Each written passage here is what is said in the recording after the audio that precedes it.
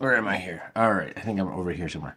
All right, so I reached out to these guys here, and we're doing a whole bunch of adapter videos and stuff coming out, possibly in a row. They may be, I'm not too sure. And we've talked about some different adapters that you can use on, let's say, the Canon EOS R, the Canon EOS, well, I have the R7 and R6, things like that. And I think for those of us that are especially shooting video, and we like to switch lenses a lot, I'm going to be bringing a whole bunch of lenses with us. You know, not all of our lenses are, number one, going to have the same filter diameter, right? So you end up having to buy a whole bunch of either different filters, or you have to buy in different step-up rings. And when you're moving lenses, you have to take one off and move it onto this. And it's just, it can be a little bit of a hassle. And because of that hassle, I know for me, I just, a lot of times I don't shoot with them. But here we go. This is the Meike, maybe I'm saying that right, Meike, drop-in filter mount adapter right here. This is the ND3 to ND500, right? It supports autofocus. And I reached out to these guys to see if they could let me try one out, because for those that have seen my previous video on some of the other adapters, we are currently, when you're seeing this, either in Costa Rica or are back from Costa Rica. I'm shooting this just before we leave. And I wanted this primarily for video because I know that it's going to be really sunny out there for the majority of the time. And for video, I wanted to be able to, of course, shoot and keep that 1/50th, right? But I'm bringing a few lenses with me, and I wanted to be able to switch lenses without having to change and take off the ND filter, etc., etc. So we're going to take a look at this right now, just to show you what this is like. And then what we're going to do is I'm going to go shoot, and when I get back, we'll tell you what we think of it.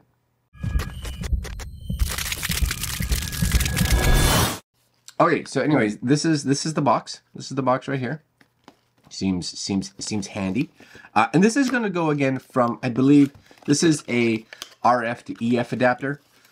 Okay, so that's the adapter right there. This is the drop-in. This is a drop-in. This is, I believe, the drop-in ND filter. This is the one I got. And of course, they do have a little, looks like a little manual, maybe. Yeah, so this is the MK-EFTR-C. I'm guessing the dash C is probably for Canon. Is it just the same thing in different languages? Yeah, looks that way. Manual-wise, what does it say here? Standard, buy separately. Okay, buy separately, depending on which one you have. All right, it drops in like so. Cool. And then we're good to go. Love it. All right, so move the box over there. This is the adapter. Now, number one, which makes it kind of cool, it's got the nice little, they put the little red ring on it, so it looks very Canon-y, right? So let's say for instance I have this lens here, and this is a 16 to 35 EF, right? And we take that, and that's gonna go onto the, that's gonna go on the camera body, right? This is, of course, gonna go lens. So we should have a red marker somewhere, possibly, maybe, yeah, right there, red marker. Okay, that snaps on nice, actually. That's good. Red ring looks super nice on there with the Canon red ring. All right. Okay. You can see all the stuff for the autofocus right there. So your autofocus will work, or should work. I'm hoping it'll work. I'll tell you by the end of this video. And cap goes back on. And then what happens is, you can buy different drop-in filters. So this is a drop-in variable ND right here. Okay, drop-in variable ND. And this, the nice thing is this actually goes in between the camera and the lens. So this, oh, it does have the variable ND in there. And then this is the clear one. Oh, I see what's going on. So you just take this, and you pop this out. There's the variable ND. I'll just put that down there. And then this, when you don't want it, make sure you put it the right way. There we go. Goes in there, snaps into place. Yes, right, and then out it comes. And this says on it, clear. You guys maybe hopefully see that, right? It just says clear. And this so you guys can see is the variable ND. So there's a little dial right here, and yes sir. You can see, I'll try to put maybe something white underneath it. So there's something white. Yes. You can see it brighten, dark, brighten, dark. Excellent. Oh, that's great. So basically, I take this one out. All you do is you take the little, there's a little like little trigger here, and you just click, pull. Make sure trigger side, click, in. And now you and I have a variable ND filter on there sitting in the back. Okay, that's cool. I'm down. All right, now, because they do have a little spare holder, I'm just gonna put that in there, right? And we'll be right back for you in like 2 seconds. But I'm gonna go use this for the next week and change, and we'll let you know how it turns out. Okay, so we are back. We are back. You may have seen the video I put out the other day on the one of the other adapters that you can get. But for those of you that are shooting like in a lot of light, maybe you want to do some like time-lapse photography, maybe you just, for me, you're using this a lot for video, so you want to make sure that you can lock your shutter speed but still get a nice shallow depth of field, so you need an ND filter on it. This right here, not bad. Okay, so this is it, and I pronouncing it right, wrong, Meike, I don't know. This is pretty much the setup that I was using while I was on holidays, shooting both a wedding and shooting just for myself, because it's Costa Rica and it's beautiful. I was shooting a lot of video with this, shooting a lot of photography. Now, the one thing I like is this is an ND filter that, you know, it comes almost, it's fairly close to clear when it's at its lightest, and it is ridiculously dark when it's at its darkest, which is great, because I would say outside of shooting like inside the hotel room or inside where the bride and groom were getting ready and things like that, those were the only times that I actually took the ND filter out. And again, you can just kind of, you know, click on this and it slides out nice and easy, right? And then you just pop it in, and you can put the clear one in. It has a clear one. I have it. It's upstairs. Comes with that, at least the version I got. But when I was outside, even just shooting photos, it was so bright out, I wouldn't even bother changing it, because I would just make sure, and this is the nice thing I like, is all you have to do is when you're on this, you can slide it, and because it has stops, right? This is all the way down, this is all the way up, right? All the way down, all the way up.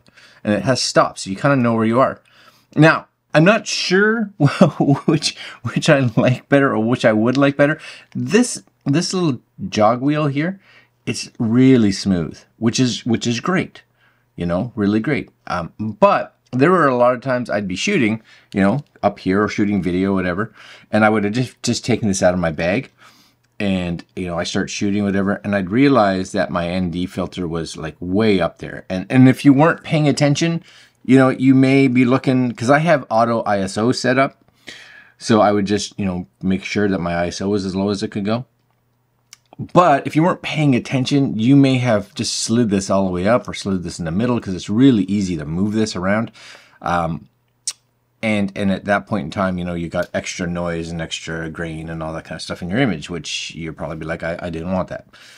So I almost wish, just like a lot of lenses have a lock on them, that this had either like, I don't know, a little button here that you could lock and unlock the variable so that you couldn't spin it. So you could sit it up here, right? And go be like, okay, I want it all the way down here because it's good because we're indoors, etc., etc.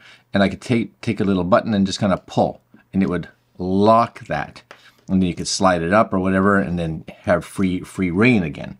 I understand kind of the fact that it doesn't have like notch points, because if you are shooting video especially, you may have to adjust on the fly, and being able to actually have your hand up here and just slowly, right? Just kind of slowly, you guys see it, right? Just slowly move right back like that. You can actually have that ND like really smooth, which is really nice.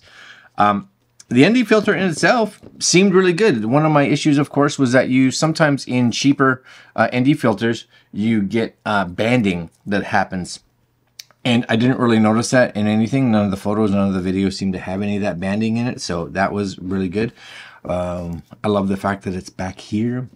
Clarity of it was decent. Again, you may be someone that's super high end, right? And you're like, no, it needs to be perfectly clear. So then you may want to go spend hundreds of dollars on one that you pop on the front, right? Or you may want to be able to have them specific to your lens. I don't know. Maybe you do. I like having it back here, nice and easy, because I know if I'm going out on a bright day and it's going to be bright, I'm going to be shooting outside, I can just take this and leave it on. Leave it on all the time. We're good. Do you need to get another adapter outside of this one? Not really, with the fact that, you know, this kit that I got came with the ND filter, the variable ND filter, as well as a clear. So, you know, if you know you're going to be shooting darker or you want to be able to shoot photos as fast as possible or whatever, then just pop the clear one in there.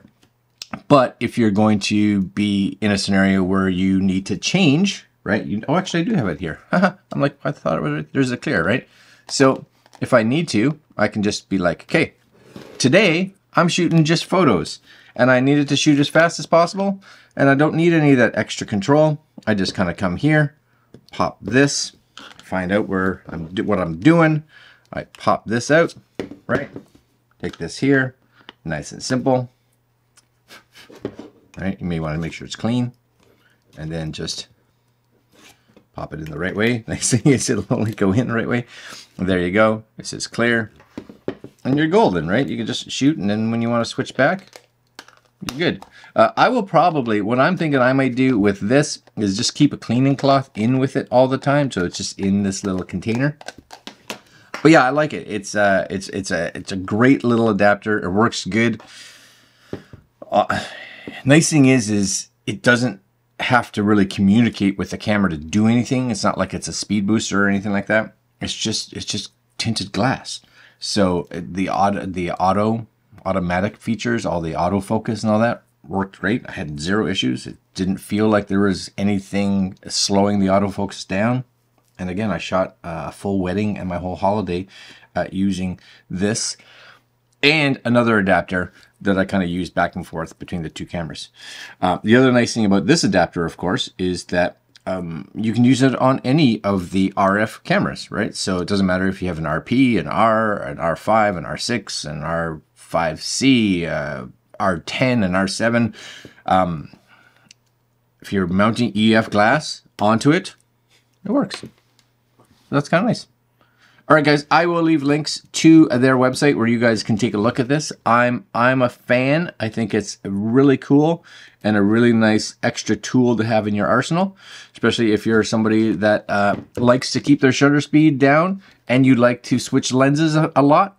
This is going to be super handy. All right, my friends, that's it. I'll put links down to Mikey, I don't know. And that's it. Like, comment, share, subscribe, hit the little notification bell, and I will see you fine folks tomorrow. Later.